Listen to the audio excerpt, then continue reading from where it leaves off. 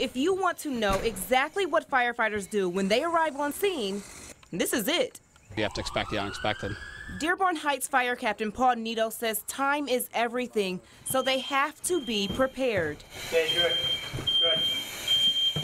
Vista Maria is tearing down this building at the end of the month, so they figured they may as well put it to good use before then. They're letting the Dearborn Heights Fire Department tear down walls and knock out windows to get some real-life experience of what they run into out in the field.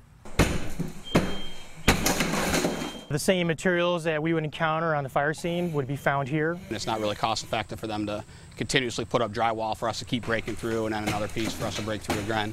So to actually be able to break through and feel what it's like to go through the actual wall is a little different than actual just simulation. We can fill it with smoke, and to be in a large area with limited visibility, it's hard to replicate that in training. Which is why this is crucial. They get the real-life feel of a building while going through different drills, breaching through walls, a second-story exit using the ladder, and if the ladder isn't there, they bail out.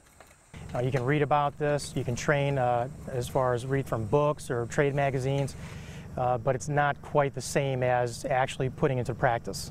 Train our firefighters so they're ready to go and they can expect some uncertain things, which is what happens a lot at fire scenes. In Dearborn Heights, Kristen Pierce, The Now Detroit. There are heroes, that risk their life every day. And imagine what they're doing there when they're climbing in and out of windows and stuff like that. And instead of fake smoke, they know it's real smoke and real flames and real floors giving away underneath them and things like that. So one of the most dangerous jobs on earth, and we just appreciate everything they do. Absolutely incredible.